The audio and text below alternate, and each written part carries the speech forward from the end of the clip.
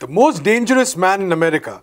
That's how Henry Kissinger described Daniel Ellsberg, who died recently of pancreatic cancer at the age of 92. Now, Daniel Ellsberg was many things. He was a whistleblower, he was an activist, he fought for a variety of causes throughout his life. But to understand Daniel Ellsberg in the context of today's developments is very important, because we are at a time when whistleblowers are being persecuted, when we are closer to nuclear war than we have ever been, when war seems normalized by so many of our leaders. So to talk more about Daniel Ellsberg's life and his legacy, we have with us Prabir Purkayastha.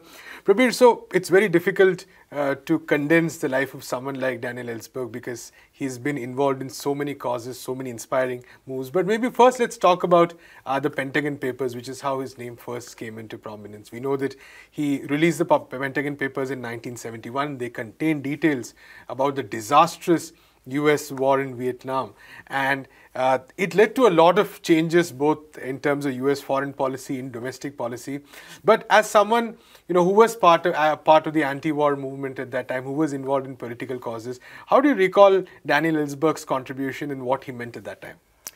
Well, as you put it, Daniel Ellsberg was an inspiration for our generation, also other generation, but particularly for our generation, because of what he was and what he did. So he was one of the persons with very high security clearance. In fact, his security clearance was, in his book, as he says, was between that of a lieutenant and a major general. He was in his early 40s. So he would have been at the top of US security establishment, at least the civilian side, later on. There's no question about that. He was already well on the way to becoming that. He had participated, gone on tours with the military, and he had gone as a security consultant, Rand Corporation and so on, looking at both nuclear installations as well as over in South Vietnam. So he was somebody who started describing himself as a US patriot and believing in the Cold War, looking at how the Vietnam War was developing, how the nuclear forces were being arrayed on both sides, and then slowly coming to the position that this was a war which was completely not in the interest of the people of either the United States and obviously not for the Vietnamese people, and also getting more and more afraid for the end of civilization as we know it in case of a nuclear exchange. So these are his two major things that he was really concerned about. Pentagon Papers had also another fallout, that it led to Nixon and Kissinger, and you have quoted Kissinger on his being called the most dangerous man in the world, that they thought that they also knew about nuclear weapons and the possible use of nuclear weapons as had been planned by the United States against Vietnam. In fact, Nixon had threatened a number of times using nuclear weapons against Vietnam in the war in order to bring them to the table as a threat, but also as a real possibility. So they were worried that that might leak out, and that could explain the kind of paranoid reaction that Nixon had against him, because it led to a forming of a group of people, a bunch of people who actually burgled his psychiatrist's office. Of course, didn't discover anything they could blacken him with, but they left the trail. And this is the one which later on is the group which also does the Watergate break-in. Right. And that's where all this came to light. It finally led, as a fallout, unexpected fallout of the Pentagon Papers, to actually Nixon's Watergate scandal and his having to resign. So in some sense, it was Daniel Ellsberg, Pentagon Papers, which led to the train of events which leads to Nixon being disgraced as a president and having to go. The Vietnam issue, of course, is very important, because the Pentagon Papers, this is a Rand Corporation study, I think of 46 volumes, that had made clear that Vietnam War is something that the US could not win. They're going to lose. And therefore, the number of years it continued after the Rand Corporation study was the moral part of it as far as Ellsberg was concerned. Every year that the US was there in Vietnam, people were getting killed. My Lai massacre had already been exposed by Seymour Hersh.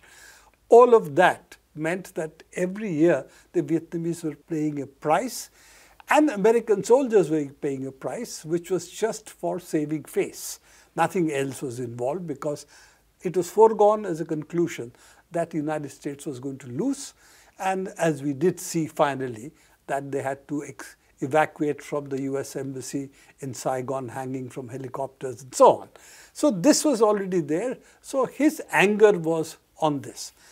But you know, the bigger issue for which he had also prepared himself for releasing the papers, he didn't think after Pentagon Papers he would be out. Right. In fact, it was only because of the Watergate break-in that his case was thrown out by the judge. In fact, the judge was also sought to be bribed at the time with a much higher position, which the judge fortunately turned down. But his main thing was he was going to expose the nuclear doomsday machine, as he calls it. And that, he was very sure that he was never going to get out of jail after that. But he was willing to take that risk. He was willing to do that because he said nothing, you know, nothing is above saving humankind. So yes, this is a small sacrifice. If I need to make, I need to make. And as you have said, his joining the peace movement, he gives a very, emotive account of how he changed. And he changed because he heard those who were opposing the Vietnam War were willing to go to jail if necessary, but not go to war. And that conscientious objectors, as they were called, that moved him. And that's what he said, okay, if I believe in what I'm thinking, then I need to do something. If these persons can give up their lives and go to jail for their belief, I should be able to also take the risk. And that sets him on to the path, as you called it, being first a whistleblower, then an activist all his life. Right, absolutely. Prabir, it's interesting because Pentagon Papers were released in '71, but some of these patterns have continued over the decades. We saw the same thing happening in Iraq. We saw the same thing happening with, for instance, in Syria, in Libya. But we've also seen resistance, say Julian Assange, we've seen Edward Snowden, we've seen many people following in Ellsberg's footsteps. And one of the inspiring things about Ellsberg was also the fact that he stood by all of these whistleblowers. He was an ardent champion with Snowden, for instance, Chelsea Manning. He very recently spoke in favor of Julian Assange during his very horrid trial. So could you also maybe talk about what Ellsberg meant for whistleblowing and how you see whistleblowing itself, how has it changed since those times? You know, I must get back to what he talks about in his Doomsday Machine. If you read the preface of that, it says why he became a whistleblower. He becomes a whistleblower when he understands, and this is a question he had asked the military on behalf of the president. In fact, he was allowed to formulate such questions because he was very close to the top of the security establishment, which was in the United States. So he said, how many people will die if a nuclear exchange takes place, particularly in Soviet Union, other socialist countries, and China? And the answer, which is what shocked him to his core, was from 325, I think, to 650 million people. That is the amount of deaths which the US military was saying. It wasn't talking about what we later called, that the consequence of this would be a global winter, a nuclear winter, and all of that. It was purely from the secondary and tertiary effects of the bomb, apart from the primary effects. And because it was planned that if such an exchange takes place, then we should just take out Soviet Union completely and its allies. And its allies included all these countries. In fact, there was also a plan to take out other countries as well, that they should not become competitors after the war. But leaving that out, this is the Doomsday Machine, as it is called by him. And that's what if you remember the famous film that was made, Dr. Strangelove and How I Started Loving the Bomb, that in fact talks about the Doomsday Machine. And that was, people thought it was basically a strategy for the filmmaker to scare us. But that was really what the military had planned.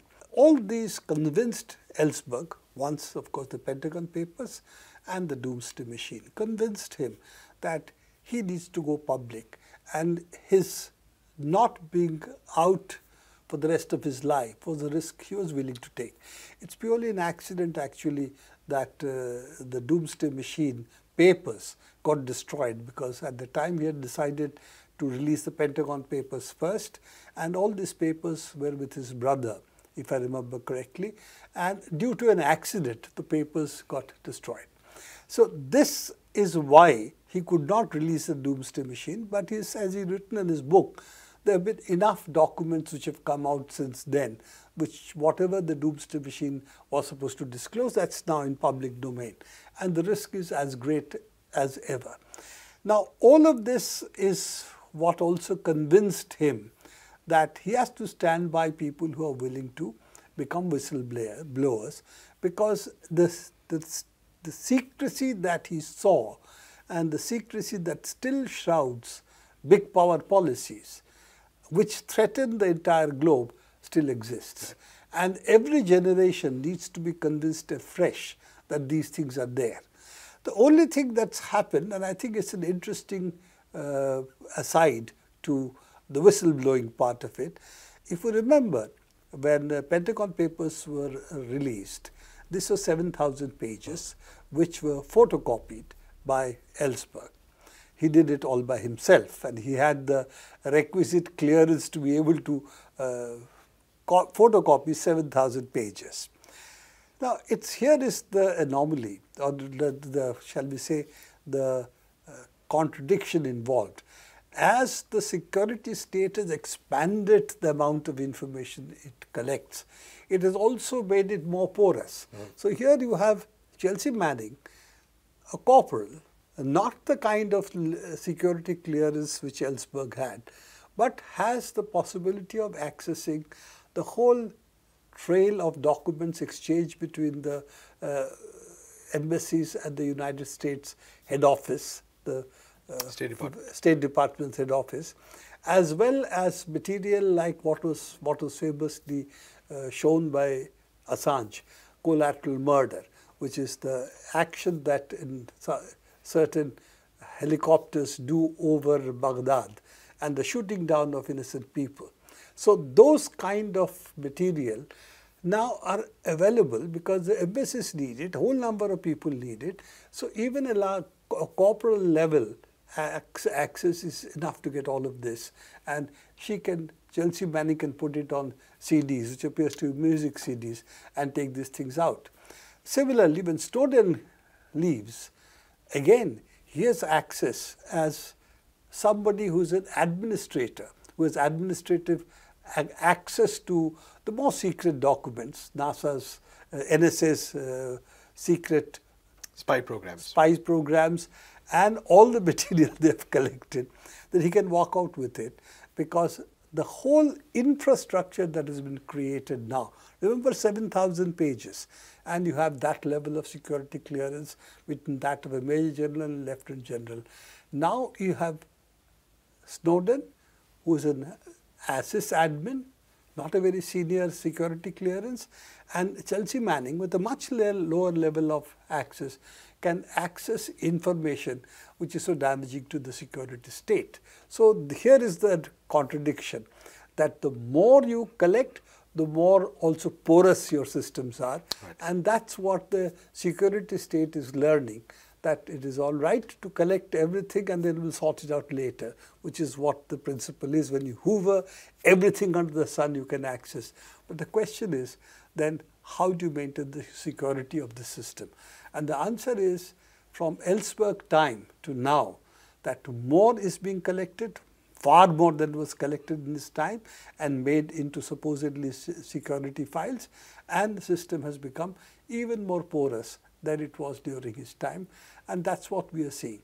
Therefore, the threat of action against Assange to make him an example that, okay, people can get the information out, but they should not be able to publish it. Right.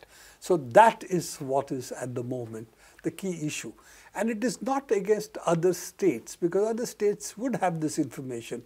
It is against it becoming public. Right. So the issue of whistleblowers And Daniel Ellsberg, therefore, becomes far more important today.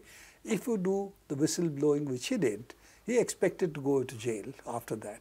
And the whistleblowing that Assange, Snowden have done, all of them know the risks they have, and it is for us as citizens to fight along with them to see that the security state is not able to hide what it is doing, what it is threatening to do from its own citizens. And I think that is the key issue.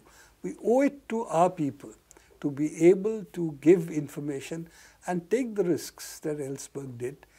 That's why we all remember Ellsberg. Not only did he remain committed to the last, but he started as somebody who believed in the security state, and then, based on what he saw and his larger love for humanity, moved away from the secrecy of the security state and the threat it poses to the people of the world, and moves to a position of an activist, and he remains one to the last. Absolutely.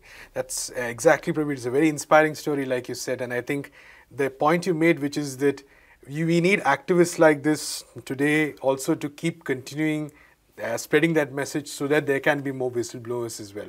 Thank you so much for talking to us and giving us, I think, the larger picture about Daniel Ellsberg's life and also his relevance today, because he is really very relevant today as well. Thank you so much. That's all we have time for today. We'll be covering more such issues in the future as well. Until then, keep watching NewsClick and People's Dispatch.